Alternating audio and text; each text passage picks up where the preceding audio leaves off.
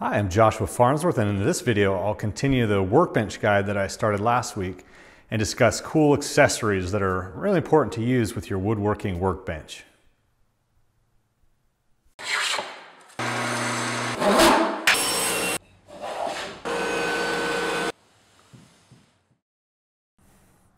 Last week I shared a video on 5 important workbench features to consider, and I was really surprised by the popularity of the video. I want to thank everyone who watched the video and who commented on it, and I'd especially like to thank the thousands of you who subscribed to my channel. So welcome aboard. In this video, I'm continuing the workbench guide by talking about accessories or fixtures that are really helpful to use with your woodworking workbench. I'll also touch on a few things that viewers have asked me to expand upon from the last video that they mentioned in the comments. And before I get started, I just want to quickly let you know that this video actually goes along with my popular workbench guide article. And below this video, you'll find a link to all my tool buying guide articles. My tool guides have a lot more detail than I have time to share in these videos. And also in my guides, I mention specific brand names and models of tools that I prefer, which I typically don't like to do so much in videos because tool quality can change over time and my opinion about those brands can change. And to be honest, it's a lot easier to change an article than it is to film a whole new video every time I become disappointed by a tool maker or I find a good new tool maker that I want to recommend. So I'll also be making videos for all my other guides on buying hand tools and power tools. So if you subscribe to my YouTube channel below this video, you'll be notified immediately when those videos are released coming soon. All right, let's jump into my 6 different workbench accessories that I recommend.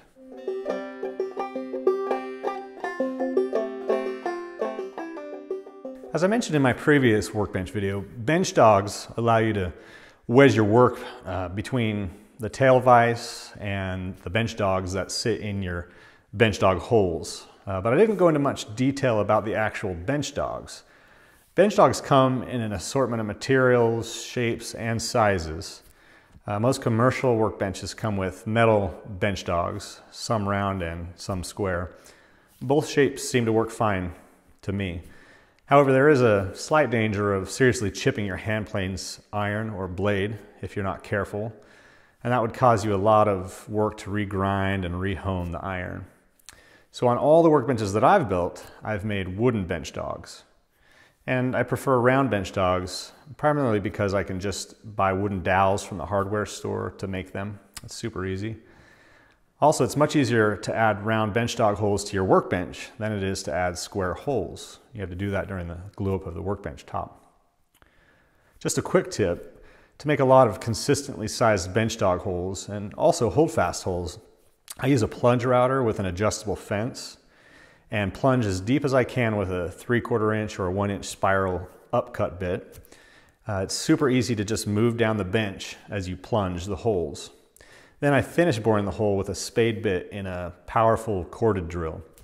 You can certainly do this with a brace and bit, but just be prepared for it to take a lot longer, and maybe you have holes that aren't quite as tight because of some wobbling. As I mentioned, to make my bench dogs, I buy wooden dowels from the hardware store. I've used both 3/4 inch oak dowels and 1 inch poplar dowels, and both wood species have worked just fine. I cut them to length, a little longer than the workbench's thickness is really nice. And then I use a handsaw and chisel to add a flat face to the top of the dowel. I sometimes also add a notch to the bottom end so I can hold abnormally shaped pieces of wood. And my friend Will Myers, who I showed assembling his Moravian workbench in the last video, introduced me to a pretty cool way to keep those round bench dogs from slipping down through the bench top. I bore little holes in the bench dogs and epoxy these little cabinet door catches inside. It works really great to hold the bench dog in place.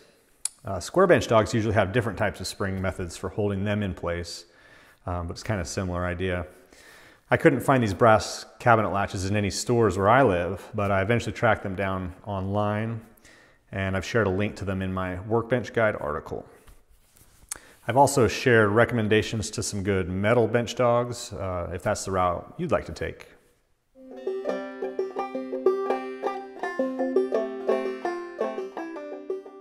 I recently released a video where I talk in depth about holdfasts, so I'll just touch on it briefly here and summarize it for those of you who didn't see that video. And I'll link to that video in the description below for those of you who want to learn more, or it'll pop up there or something. Holdfasts are amazing workbench accessories. You bore holes in your bench top, and then you drop your holdfast into one of the holes and you hit the top of it to wedge your workpiece down. The holdfast wedges within the bench to hold it tight. And it's really difficult for the wood to move, which is really great when you're cutting a joint. Then when you're ready to release the holdfast, you simply just hit it on the back and it pops loose. It's actually pretty dang cool. A holdfast also allows you to hold a long board up against the leg of your workbench with the other end in your face vise so you can hand plane. In my woodworking school, I use two different types of holdfasts. The first type, and my favorite, is a holdfast that's forged by a blacksmith. They seem to flex better and they look really great with the historical workbenches that I have. However, they're usually pretty expensive, around $75 each. Another good option, as I mentioned before, is a much lower priced holdfast that's made out of formed wire. It doesn't flex quite as well, but it works fine. And with a little work, I've been able to get these particular holdfasts that you see here to work in every one of my school's workbenches. And they run about, I don't know, I can't remember, $15 or $20. The cheapest type of holdfasts are made out of cast iron, and I find them to be too rigid and usually too short to work very well. However, one higher-end toolmaker has a popular cast iron holdfast that's specifically heat treated to make it work better. I haven't tried it out, but I've heard about it. I've shared a little bit more about that in my workbench guide.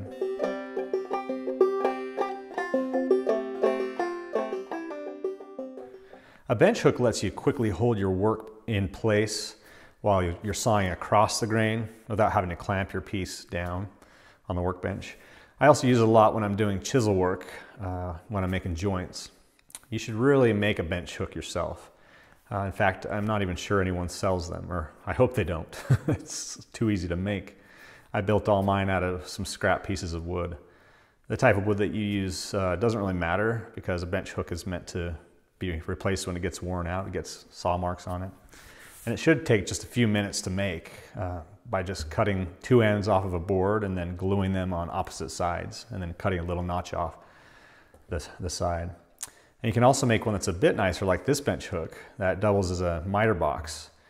And by cutting off the side, you'll have a small extra bench hook to support longer boards.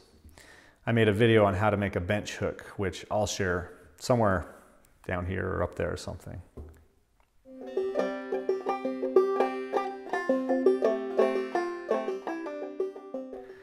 A planing stop is a workbench accessory that's used to give you a quick place to butt your wood up against when you're hand planing, when you don't want to clamp it between bench dogs.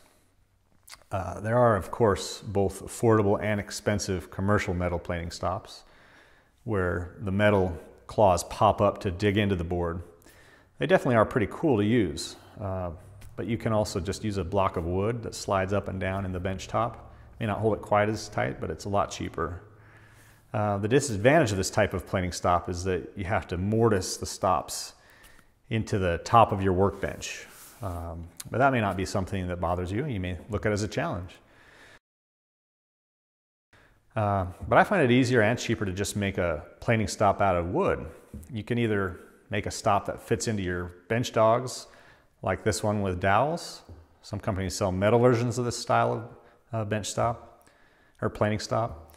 Or my personal preference, which we use in my school, is just to make a planing stop out of a 1/4-inch thick board that's glued to a scrap of a scrap block of wood. I like a thin board like this so I can hand plane smaller boards. This 1/4-inch poplar board can be purchased pre-milled at your local hardware store if you don't have an easy way to make thin stock.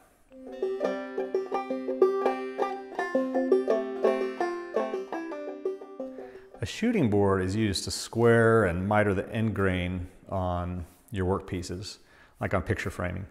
It can also be used to square edges of boards. it should definitely be made in your workshop, although there are some pretty cool antique metal shooting boards. I'll link to some of those in my guide. So the hand plane lays on its side and it's pushed along the base to remove a little bit of wood at a time. It's like shaving until your piece is square or mitered. There are probably thousands of shooting board designs and tutorials in books and online, so you shouldn't have any trouble finding a free one that you like or a free plan that you like. And that's not too difficult for you to make. I share a few designs in my article that I personally think are cool.